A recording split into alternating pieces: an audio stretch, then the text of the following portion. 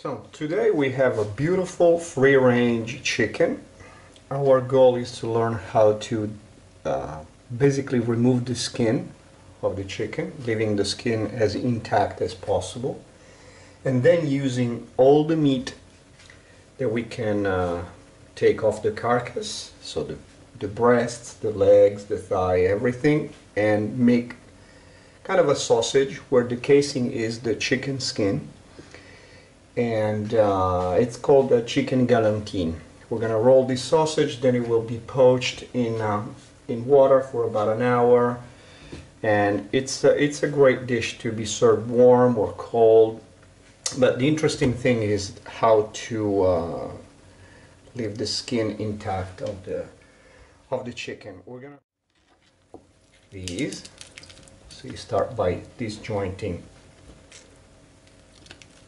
the legs, and then easily, I'm trying to show the camera where to place your knife, because you don't want your knife to cut through bones. You want your knife to cut through tendons and ligaments and skin.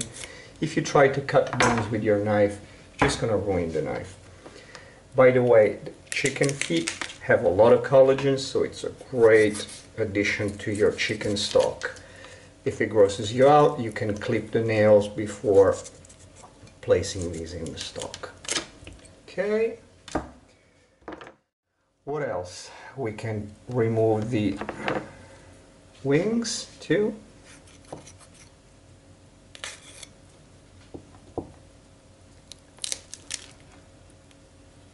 Same technique, you disjoint and you cut through the joint. Then of course we need to take care of the neck, so you can start by cutting the skin around the neck. Try not to prick it too much.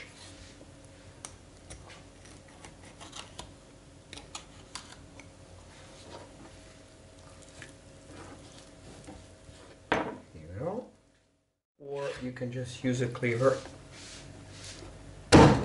just cut through. The neck is another great addition to your stock. You don't want to use the head in your stock, so we can cut this off right away. Here, just go through the skin. And then you start lifting the skin, and with the help of your knife, you start removing the skin as if it was a shirt glued to the flesh of the animal. Take your time here, don't go fast, because anytime you prick the skin, it will make your life difficult later when it's time to stuff the skin with the stuffing. If the chicken is not free range, if it's a caged chicken, you can basically do this with your bare hands. Same if, you know, with small animals like quails and stuff like that.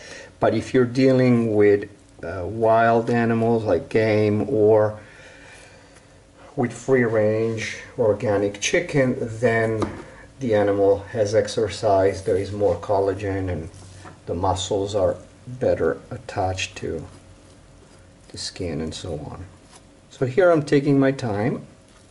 I've already done almost half.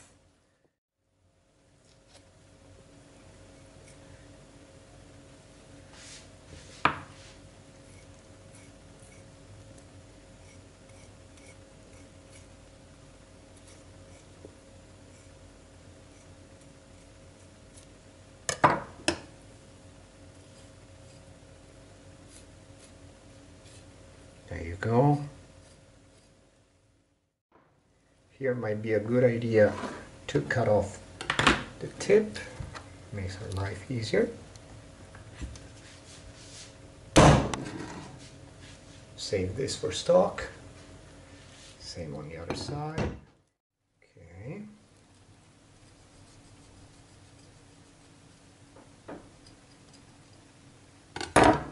Good. So the dress is slowly coming off. And now we start working on the back. A bit easier to take off here. I don't know if you can see, collagen here is not as strong. I'm gonna do to these tips the same thing. I'm gonna cut them off, make our life easier.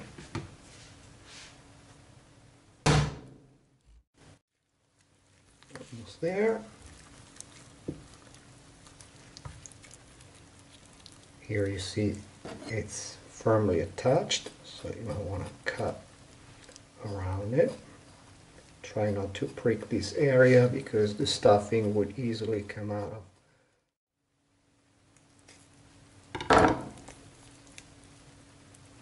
Okay, better grip here, a bit slippery.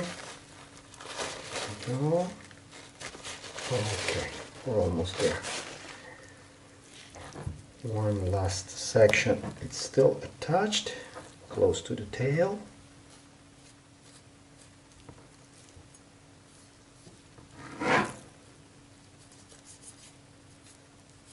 And there you go. So we can put aside our chicken and stretch the skin to see if we did a good job. So we have our beautiful rectangle of skin here. Now we're gonna learn how to debone our now naked bird, and then we're gonna see how to make the stuffing. So here we have our beautiful chicken.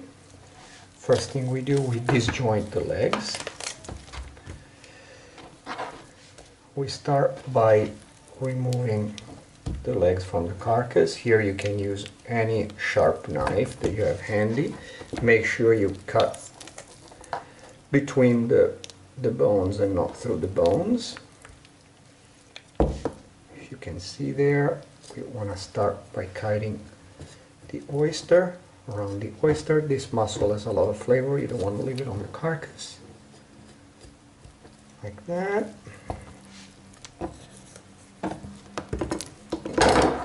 Can you see?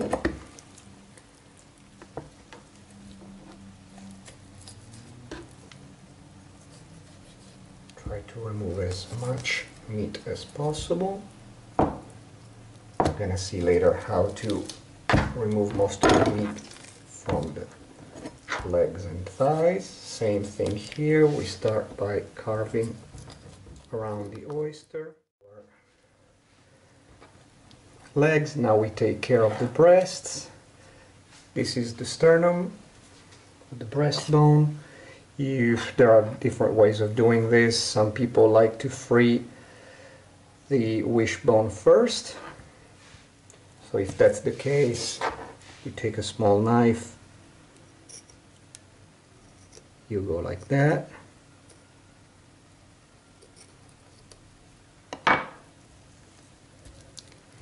And this will help you. There you go. Save this for stock. Then sharp knife, you're running on one side where you want to use long strokes against the rib cage. If you know how to fillet a fish, it's a similar technique. But this time you don't use a flexible blade, it's not necessary for this job. Long strokes, that way you don't destroy this meat. Here there is a tendon that attaches the chicken tenders to the wishbone. We're going to see later how to remove that. And then we're almost done. Always remember your fingers are underneath, huh? Especially when you handle sharp knives. Here you go. And you have your chicken breast. One. Let's see what to do with the chicken fingers. You got the tendons running through it. You put your nails down like that. Push hard and this comes off. This you want to save for stock. It's pure collagen. You don't want to throw it away. The chicken tenders you can eat separately if you like. I will put them in my stuffing. Then we learn how to debone these. So we take a sharp knife, start cutting along the bones like that to free the bone. Can you see from there? These bones have a lot of collagen, so it'll be a great addition to our stock. In fact, I always recommend, if you're making stock at home and you don't want to do this part like carving the chicken and so on, you can always buy drumsticks and wings, or if you have a good relationship with your butcher, you can ask to save some of the bones and so on. So we're going to do the same thing to the other part.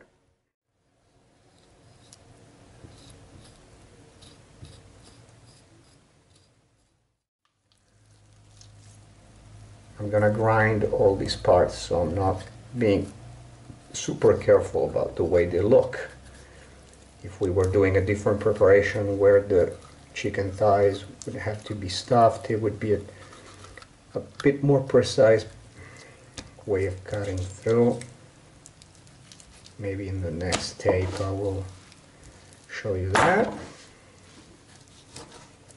Okay, good stock material here, and pure deboned leg and thigh. This will be ground later. Legs and thighs, legs and thighs, the two breasts, the two chicken tenders, and the scraps.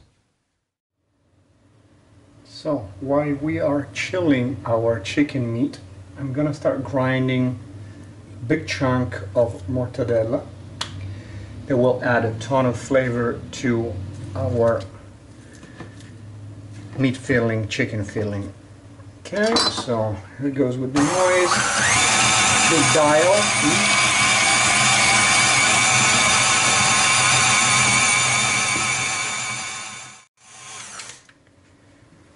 To this we're going to add about a tablespoon of chopped sage, about a teaspoon and a half of thyme, and the same amount of rosemary. Now we're going to start grinding also the chicken. I have trimmed the chicken breasts, you'll see why. I made them square.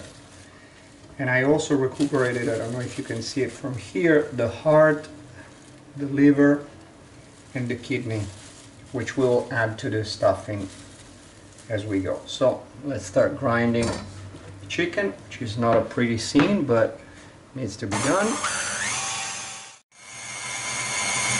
Kidney, the liver, everything goes through there.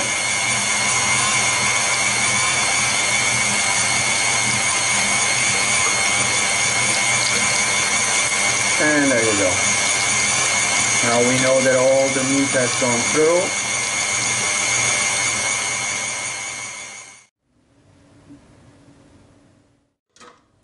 We're gonna mix it really well with the paddle attachment of the KitchenAid. This is similar to what you normally do when you make sausages. It's called primary binding. Now, the mortadella meat doesn't need this process, but the rest of the meat does, otherwise during the cooking it might fall apart, especially after you start slicing. It's not gonna hold together. Some people like to add some egg whites at this point, which help the binding. Some people add liquids, like a little bit of cognac can be added at this point. We're gonna check the consistency, and if it feels particularly dry, we can add some flavorful liquid. Otherwise, we can just use the natural juiciness of the meat.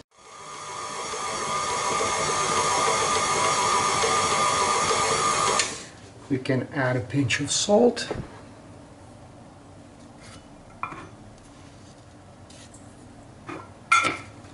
This also helps with binding. Okay, You cannot see it there, but the meat starts holding together. I don't know if you can see it. Now I'm gonna fry a small amount to see if the seasoning is correct or it needs more salt, pepper, and so on. There we go, we're frying a small piece. Now make sure that it's cooked all the way through. Let's taste the seasoning.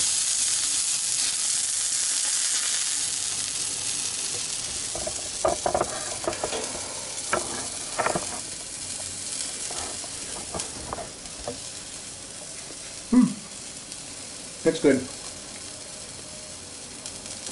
No more salt needed. So we can go to the next phase, stuffing the bird. We have the 2 chicken breasts that I squared off too, because it's gonna go here in the middle. A few prunes, but you can use olives, you can use blanched asparagus, you can use all sorts of stuff, carrots, anything. It's just to make the stuffing look pretty when you finally slice it.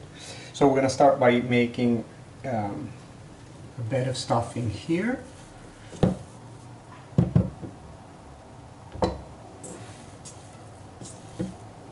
Stuffing, as you see, holds together really well.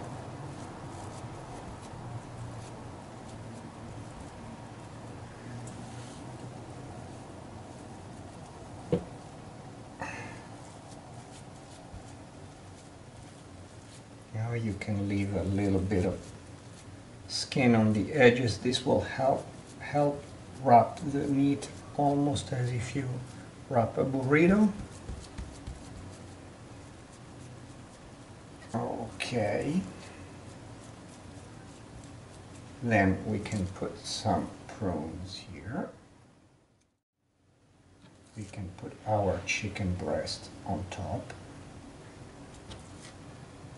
This is a bit long, as you see. We can cut a piece off. There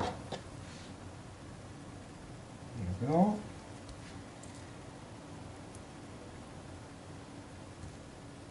More chunks of prune. Here. More stuffing on top.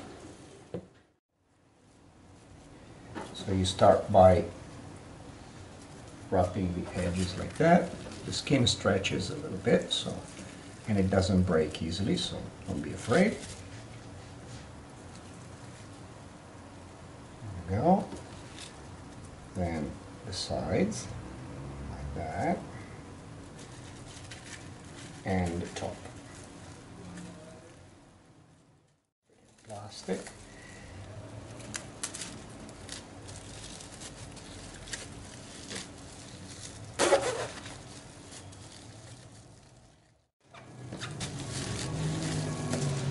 There you have it. Water is boiling. We lower the temperature. We put our Galantine.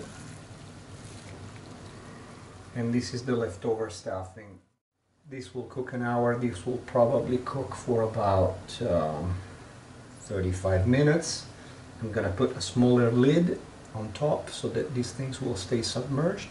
And I'm gonna check constantly to make sure that the water does not come back to a full rolling boil. There we go. Okay. So it's been an hour. I turned off the heat. This is the other one, the little guy, also cooked all the way through, still wrapped in plastic. I'm waiting for this to cool a little bit before I cut it. This I will let cool a good 20-30 minutes at room temperature before I fish it out of the water, and I put it on a plate and in the fridge to rest overnight.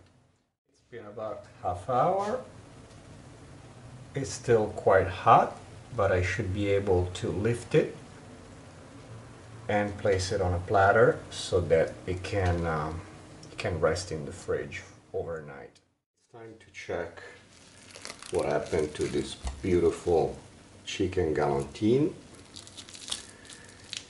You See, there is a lot of gelatin, so if you want to work on a clean cutting board, you can recuperate and eat all that gelatin, or you can use it in a soup, in a sauce, on many things.